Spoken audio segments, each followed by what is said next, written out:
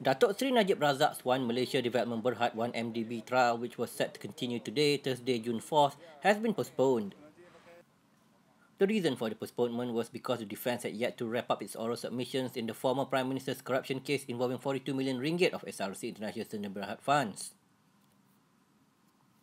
Tan Sri Muhammad Shafi Abdullah, who is Najib's lead counsel for both cases, applied for the 1MDB trial to be vacated so that the defence can finish its submissions in the SRC International case.